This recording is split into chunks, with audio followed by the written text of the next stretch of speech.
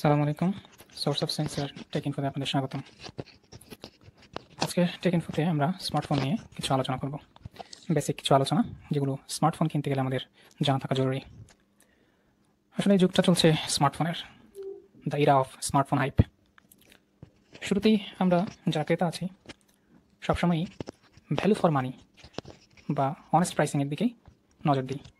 সবচেয়ে কম মূল্যে সবচেয়ে ভালো প্যাকেজটা নেওয়ার চেষ্টা করি। সেক্ষেত্রে কোম্পানির চটকদার বিজ্ঞাপনে আমরা অনেক সময় পরাস্ত হয়ে যাই।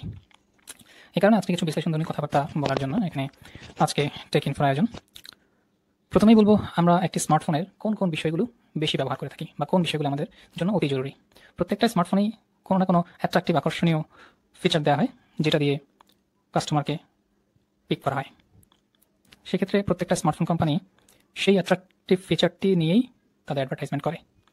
কিন্তু আমাকে চিন্তা করতে হবে, বুঝতে হবে যে ওই ফিচারটি আসলেই আমার জন্য জরুরি কিনা বা আমার জন্য এটা কতটা প্রয়োজন। একটি স্মার্টফোনের বেসিক ব্যাপারগুলো হচ্ছে এর ডিসপ্লে, চিপসেট, জিপিইউ অর্থাৎ graphics processing unit, performance, efficiency, এইসব, প্লাস ব্যাটারি অ্যান্ড ক্যামেরা। যেহেতু এখন সেলফির যুগ এবং ডিজিটাল যুগে ক্যামেরার প্রয়োজন অবশ্যই আছে, সেক্ষেত্রে এই বিষয়গুলো আমাদেরকে লক্ষ্য রাখতে হবে। কিছু ক্ষেত্রে দেখা যায় কয়েকটি কোম্পানি সিমিলার ফিচার অফার করতেছে, তখন আমাদেরকে কম্পারেটিভলি বেটার স্মার্টফোনটি পিক করতে হবে। এই জন্য আমরা কোন কোন বিষয় লক্ষ্য রাখবো। প্রথমেই ডিসপ্লে সেকশন নিয়ে কথা বলি। একটা স্মার্টফোনের সবচাইতে বেশি ব্যবহৃত হয় ডিসপ্লেটা। আপনি যে কোনো স্মার্টফোনই ইউজ করবেন, আপনার ডিসপ্লেটা যদি স্বাচ্ছন্দ্যে ব্যবহার করতে না পারেন, আপনার চোখে যদি খুব কমফোর্টলি ব্যবহারযোগ্য না হয়, তবে আমার কাছে মনে হয় সেই ফোনটি না নেওয়াই ভালো। এরপরে চিপসেটের জন্য বেশ কিছু কোম্পানি এখন ফেমাস: কোয়ালকম স্ন্যাপড্রাগন, মিডিয়াটেক এবং স্যামসাংয়ের এক্সাইনস। প্রত্যেকটা কোম্পানির প্রত্যেকটা চিপসেটের আলাদা আলাদা বৈশিষ্ট্য আছে। তো বর্তমানে হাইপ ক্রিয়েট করা এবং সবচেয়ে বেশি বিক্রিত স্মার্টফোনগুলোর মধ্যে রেডমি নোট 8 এবং রেডমি নোট 8 প্রো, Xiaomi ব্র্যান্ডের দুটি ফোন, এবং রিয়েলমির 6 এবং 6 প্রো। আর বাংলাদেশে রিয়েলমি C3, 5i এবং 6i অলরেডি তুমুল হাইপ এবং একটি অঘোষিত বিপ্লবের মতো তৈরি করে ফেলেছে, ওয়ান কাইন্ড অফ রেভলিউশন। তো এই রেভলিউশনটা মানুষের মধ্যেই অলরেডি তৈরি করে ফেলেছে কোম্পানিটি। পাশাপাশি আমরা আরও কথা বলবো নোকিয়া 5.3 এবং স্যামসাংয়ের M11, A11, M21, A21 নিয়ে। প্রথমে আসা যাক রেডমি নোট 8 নিয়ে। এই ফোনটি কেন ভ্যালু ফর মানি?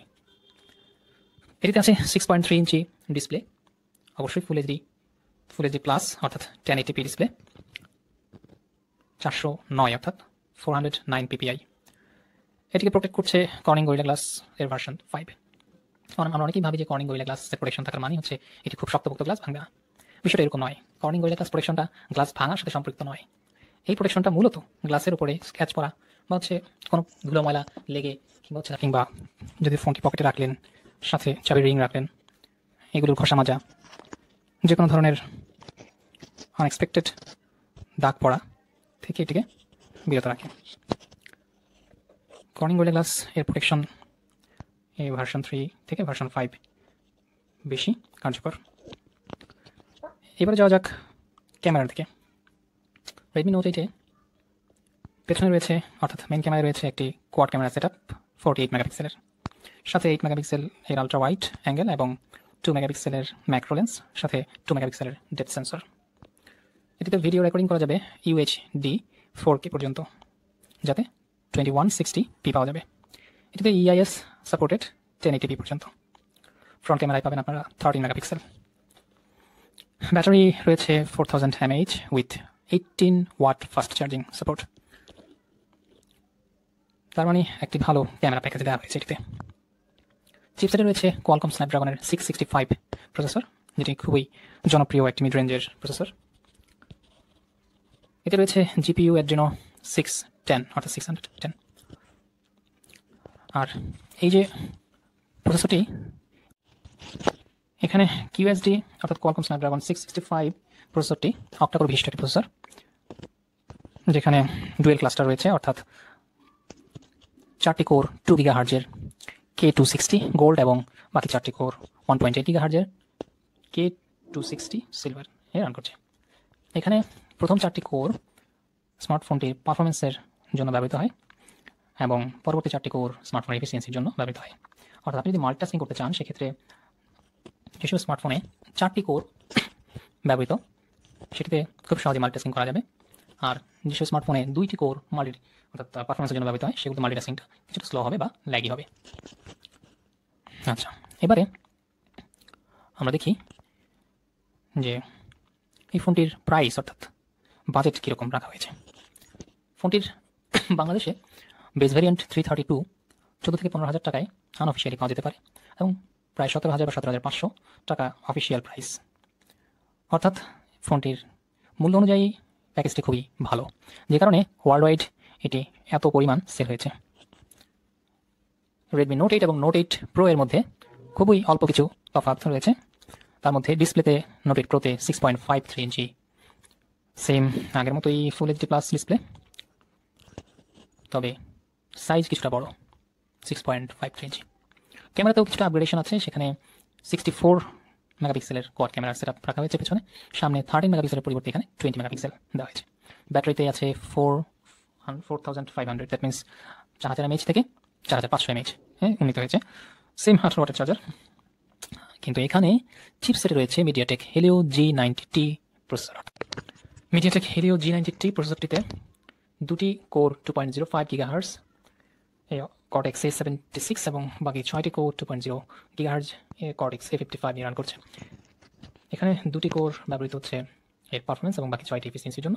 অর্থাৎ এখানে আপনারা মাল্টিটাস্কিংয়ের চাইতে বেশি সুবিধা পাবেন হচ্ছে যে কোনো একটি টাস্ক খুবই র্যাপিডলি কমপ্লিট করার ক্ষেত্রে, এবং গেমিংয়ের জন্য এটি খুবই ভালো একটি প্রসেসর।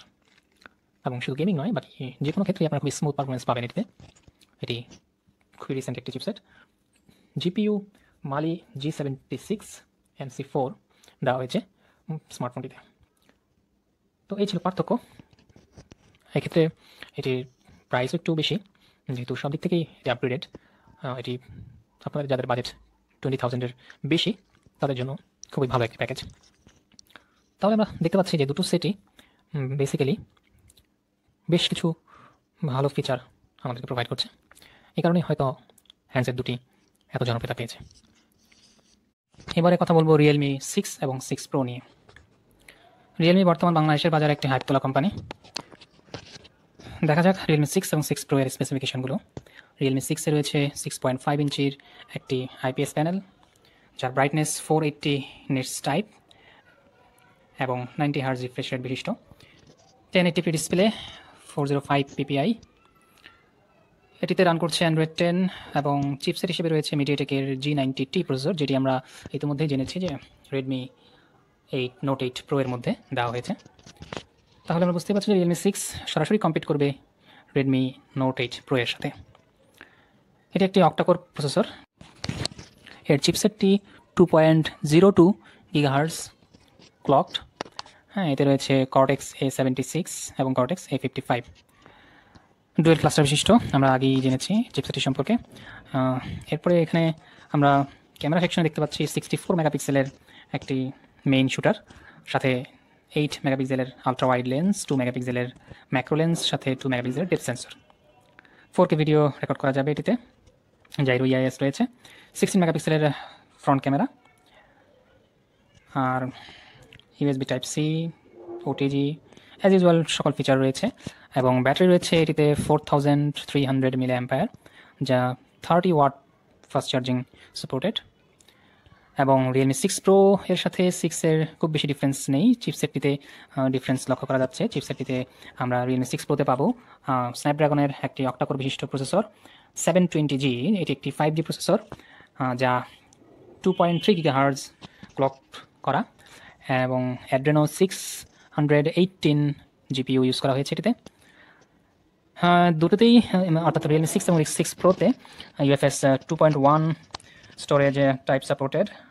মেইন ক্যামেরাতে 6 প্রোতে রয়েছে 64 মেগাপিক্সেল এবং এখানে 12 মেগাপিক্সেলের একটি টেলিফটো লেন্স রয়েছে, যা এটিতে একটি আপগ্রেড বলা যায়। বাকি 8 megapixel ultra wide, 2 megapixel macro, 2 megapixel হ্যাঁ 2 মেগাপিক্সেলের ম্যাক্রো আমার রিয়েলমি 6-এর মতোই। এটিতেও 4K সাপোর্টেড এবং 16 মেগাপিক্সেলের সেলফি শুটার, সাথে 8 মেগাপিক্সেলের একটা আলট্রা ওয়াইড রয়েছে, অর্থাৎ ডুয়েল ক্যামেরা দেওয়া হয়েছে ফ্রন্ট ফেসিং। আর সবচেয়ে মূল আকর্ষণীয় ফিচার হচ্ছে যেটি, যে রিয়েলমি 6 এবং 6 প্রো দুটোতেই পাঞ্চ হোল ডিসপ্লে, অর্থাৎ ইন ডিসপ্লে ক্যামেরা রয়েছে।